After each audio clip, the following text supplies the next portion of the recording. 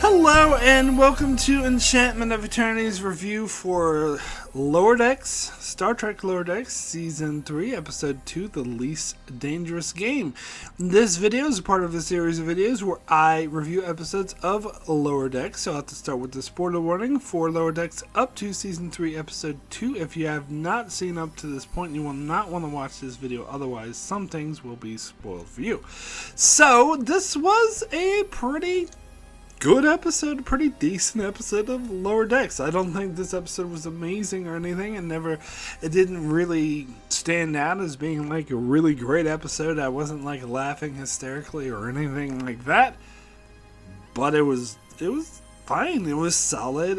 There was nothing really wrong about it. Like, it maybe got a little tad bit too silly for me at times, but you know, that's Lower Decks for you.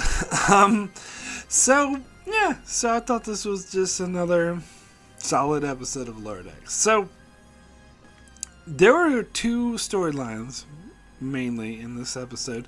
One was a Boimler and one was a Mariner. And Tendi was kind of a side character in Boimler's storyline. And then Rutherford was a side character in Mariner's storyline.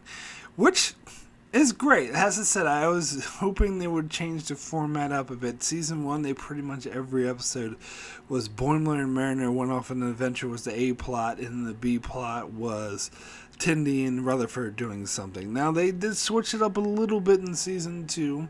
They still fell back on that format a couple of times. But yeah, I'm wanting to get away from that format entirely, and so having two plots somewhat pretty equal, one featuring Mariner, one featuring Boimler, and then Tendi and Rutherford was split between them. Like, that's interesting. So let me start with the Boimler storyline first, because I think I actually like this one a little better. This was it was just like the Jim Carrey movie called Yes Man, where he decides to say yes to everything and his life gets so much better, although kind of gets worse at one stage in this story. But so yeah, that part of it I thought was kind of unoriginal, and this fact that this Bolian dude, I think they showed him in previous seasons, all of a sudden the captain is a bit ridiculous. But anyway, they say it's because he says yes to everything. So Boimler like goes around saying yes. He ends up like doing this like spring ball thing with Shax, but Shax didn't like some better, and then he does this other like being a model for this art thing, and this guy likes him better. So it's all working out for him, and he's in the bar talking to Tendi about he's a new Boimler, and totally different where this like huge ass like scary looking alien that kind of looks like the Predator comes up to him and is like, "Excuse me, can you let me hunt you?" And Tendi's like, no thanks, I think we'll pass on that one. And Boimler's like, yes! I actually thought this was pretty funny, especially when Tendi is like, "I know you said you were going to say yes to the next person to ask you a question, but maybe, just give this one a pass and do it the next time." And Boimler is like, "You know what? That sounds reasonable." It is what the old Boimler would say. And then he starts hunting him and like going crazy. I can't remember what the dude's name was, but he was like, I thought it was pretty funny when he ran into Captain Freeman when he was being hunted. He's like, "Help, I'm being hunted." Like, hunted on my ship? No, absolutely not. And then he mentioned that guy's name. It's like, "Oh, him. Oh, yeah, sure. I had a drink with him. He was pretty cool." Nah, you're all good. He can hunt you. And yeah, that part was a little bit silly, but I guess it makes more sense once you realize the twist ending. Although he still like freaking apparently did permanent nerve damage to his shoulder. I wonder if they're actually gonna like maintain that, or just that's something that would be hand wave away. I reckon it'll be hand wave away, because this is Lower Decks. It's more of a not that serious of a show. But anyway, and so yeah, I will say it was funny when Boimler is like, I'm the hunter now. Ah, you were unleashed the Boimler. And he had this huge, like, rant about how he's the hunter now. And then the guy just, like, threw a spear and like, stabbed him with the spear while he was monologuing.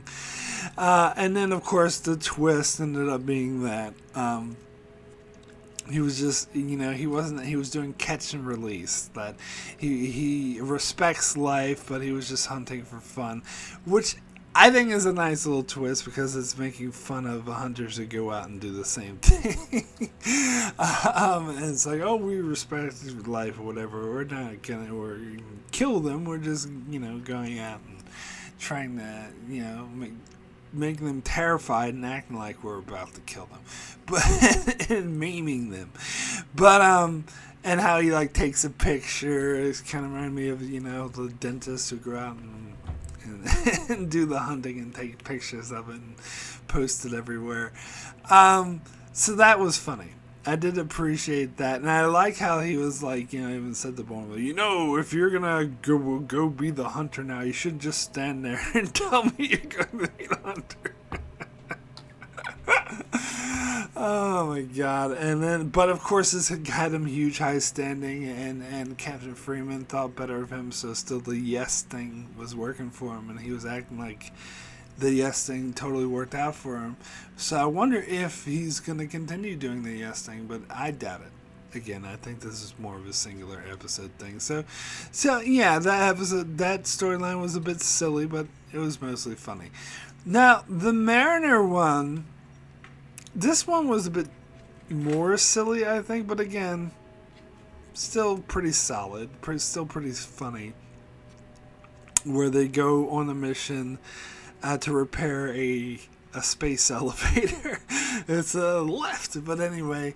Mariner's talking about how great it's going to be to go on the planet and hang out with all these, relaxing aliens who just want to pamper them. God, what's the guy's name? Ransom, of course, is kind of like, wants to put her in her place, so he's like, flat out says, no, you can't do it. We're going to do the repairs, and the engineers are going to go down to the planet and hang out with the aliens, which of course makes no sense.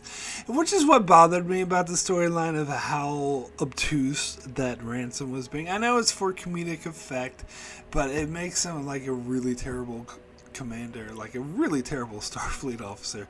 Just like, well, there's other cases where I thought Captain Freeman was a terrible captain, but is under the guise of comedy. But I don't know, for me, Lower Decks has to strike the right balance between silly comedy and serious storytelling, and this leans too heavily towards silly nonsense.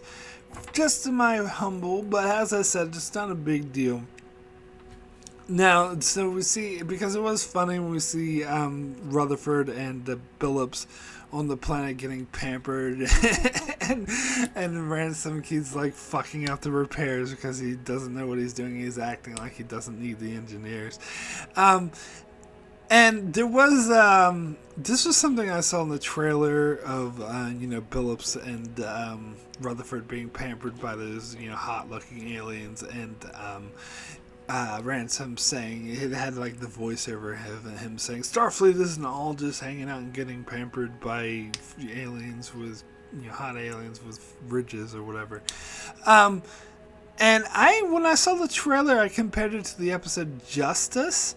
I thought, oh, they're kind of parodying that episode Justice from Next Generation, when they had those, 80s looking hot people running around in clothes that barely covered their private parts. But anyway, so I thought they were like gonna do a parody off of that, but then when I started watching this episode, I was like, oh no, this is totally not Justice.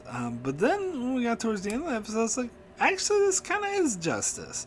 Because the thing in Justice is that we're hanging out with all these sexy aliens and having a great time, but then all of a sudden there was a silly law that they broke in there, and one of the crew members was going to be executed, and that's exactly what happened here, where apparently they just did something innocuous that they wanted to murder them and throw them to the volcano gods. So I think they were parodying Justice. However, they were parodying more than just Justice, because the whole thing with the angry, like, telepathic baby. And then they had the supercomputer that, and it reminded me of the episode Apple, because the Apple from the original series, because I think the aliens look most like those, the aliens that were in that episode, the Apple. And then they had a supercomputer, just like, Val, I think it was, in the Apple. But the supercomputer sounded more like Landru. And it was funny, it reminded me of those supercomputers that we saw in the last season, the episode where Jeffrey Combs did a voiceover of a supercomputer, and they had that whole Starfleet thing where each one was stuck in there.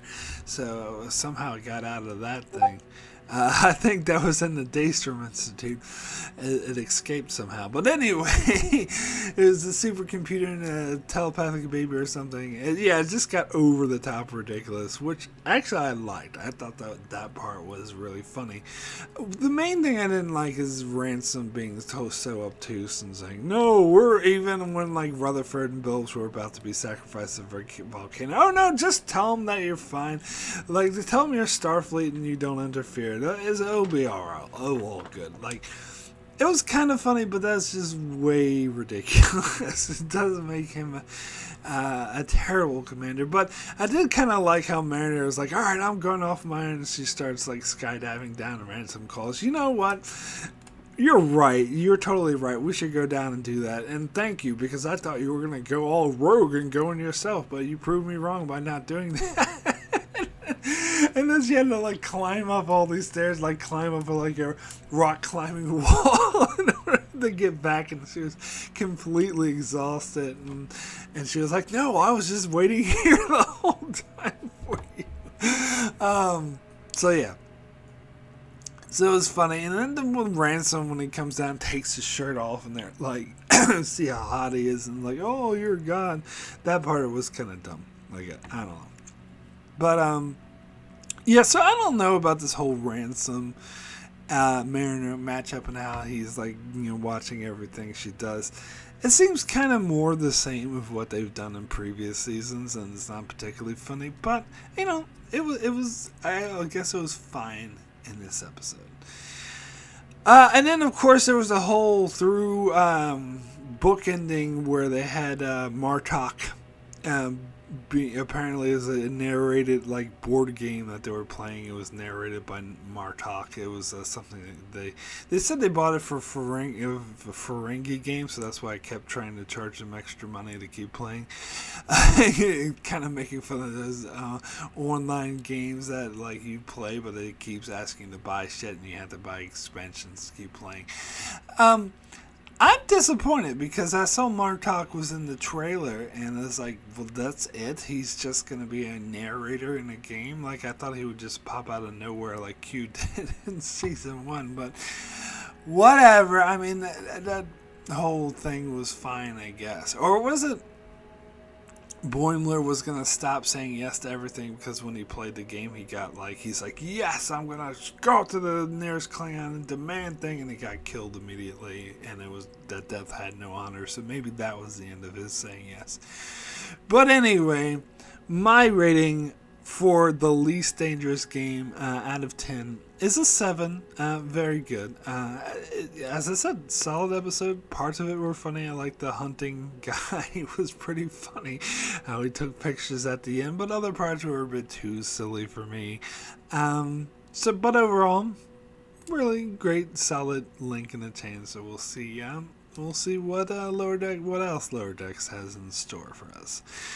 So that's it for my review of Star Trek Lower Decks Season 3, Episode 2. I will be back next week and every week thereafter to continuing covering Lower Decks. I also cover other shows on my channel. I do a live stream for House of the Dragon every Monday night, and also do live streams over on D's Reviews for She-Hulk, and also pre-recorded reviews for Lord of the Rings, The Rings of Power, which I believe I will start in a couple of days.